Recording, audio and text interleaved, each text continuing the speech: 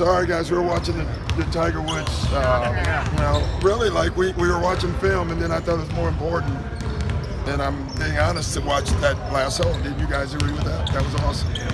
All right, now ask me some questions. So that means you want them to learn that even anything can happen in sports, like in this series? Yeah, he's pretty good to begin with. So, no, I just think stuff like that is rare. And if you can see it, you should see it. So, more importantly, I was being selfish. I wanted to see it. So that's it.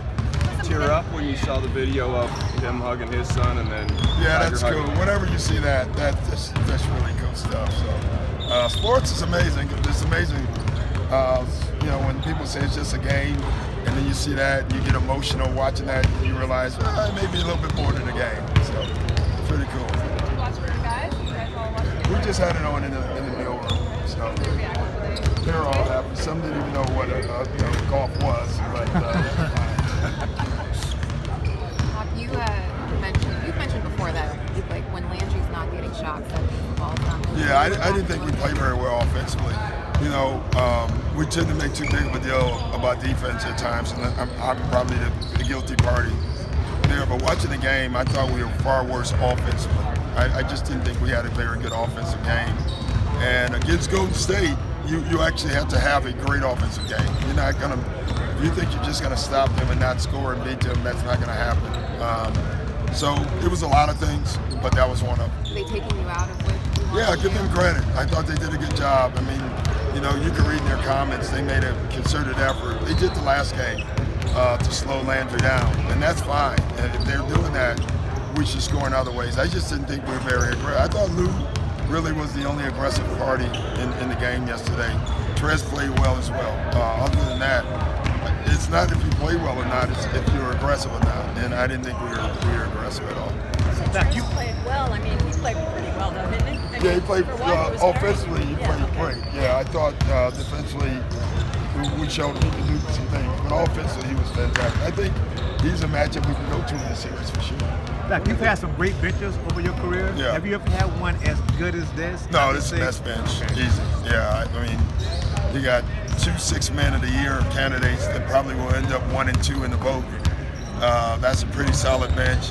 And I think the guys around them, I think adding Jermichael and Garrett and all those guys and Wilson, you know, we had a great bench before the trade, and they're even better now.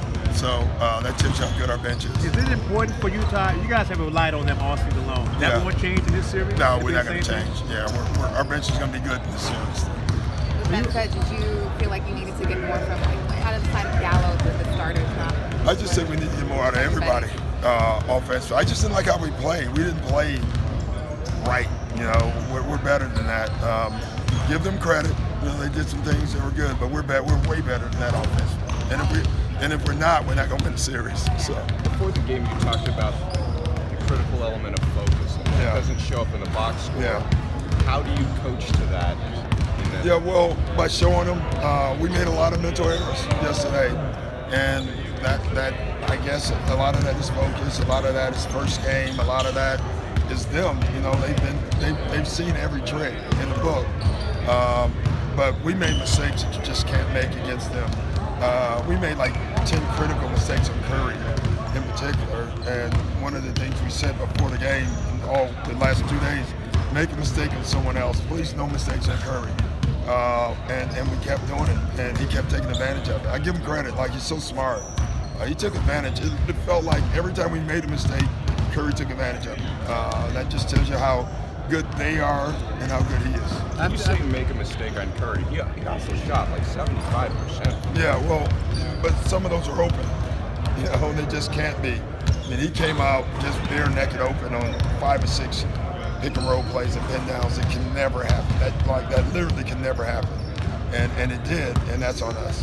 After the game, Draymond talked about how, you know, for guys who haven't experienced the playoffs, who haven't really experienced a team scheming against them, you know, for guys like Landry, Shea, Zoo, is that an adjustment for them in that sense? Yeah, I don't think they're scheming against Shea yet or Zoo, but they absolutely schemed against Landry. But I think Landry is used to that, honestly. Like, he's a guy, like, you know, they even mentioned the J.J. Redick reference. you know, with us, and he's like that. And so guys like that you have to scheme against, and so Landry's used to that. The other two guys probably have never had that done, and really wasn't done that much in this series yet. Hopefully by game 3 they are scheming against Shea or Shea or one of the other guys. That means they had a good game in game 2. How do turnovers affect what you're trying to do? When you have turning the ball over, how does that affect? Well, you can't beat them. You know, you can't beat them turning the ball over. And what to tell you about our offense was, they turned it over, and we didn't take advantage of it. But when we turned it over, they took advantage of it. And to me, that may have been the difference in the game. Looking back on last night with the emotions, kind of how crazy it got out there, in going into game 2, did you talk to them about kind of controlling it, or is that playoff basketball? That's playoff basketball. I didn't think it was that emotional. I thought there was emotional stretches. You know, I thought the end of the second quarter, and the Pat and Durant thing I liked. You know, it's funny, neither one of those guys were trying to fight or anything like that. And it looked like both of them were actually enjoying it, having fun. You know, we overreact to it so much now that we got to stop it. Like, neither one were, like, literally, they actually respect each other, they like each other, but they're going to compete against each other, and they wanted to tell each other about it. That's why I thought we made too much of it. You know, you do have to do what you did. Like, I thought Eddie throwing him out was probably the right thing to do. I wish D didn't have to, but I get where he was coming from, and so I understand that. So. But it should be emotional. It should be fun. It should be emotional. And it should be hard. Last night you touched on just the struggles you guys had in transition. Did you figure out what was behind that? Was that more of them? Was that you guys? It has to be both. I mean, we threw the ball all over the place. I mean, we hit guys in the back of the head. We hit guys in the arms. Our own guys. You know, we had 4-on-1s, 3-on-2s, 3-on-1s that we kept coming up empty. That it just can't happen. And so we have to get better at that.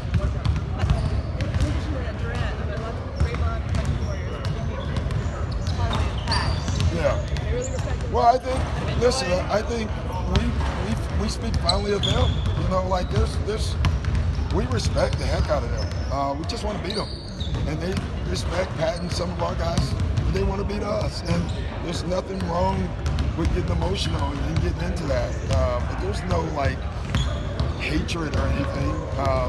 We hate losing, and they hate losing, you know, and so that's where the emotion comes in at. But I don't think there's anything that, like, the officials have to go into game 2. We got to watch these guys. I don't think it's that situation at all, and I hope they don't make it into that situation, you know, because then the game is called tight, and we're watching free throws. And no one wants to watch that. I don't mind that, but I don't want this shit on. So last time you were here, we were talking earlier. Yeah, it was an awful day. Yeah. Do you think about that when you come here? And honestly, you know, I don't know if I'm superstitious or not, but we've had 5 other opportunities to come here, and I've refused it. I just don't like it. So today we had no choice. We had either here or driving out to the arena, and so we took it. So we're exercising the demon today. You know, is what we're doing. So yeah, I was in that corner, and, you know, when you see Matt Lauer asking you questions, I'm thinking this is not about basketball today. You know, that was when the last time you got for him. Yeah, that was when I was naive enough to think it was a sports story. And then when we pulled up and we saw 100 news trucks, I remember sitting on the bus and thinking, oh my goodness, I gotta get my act together, because I really didn't think it was.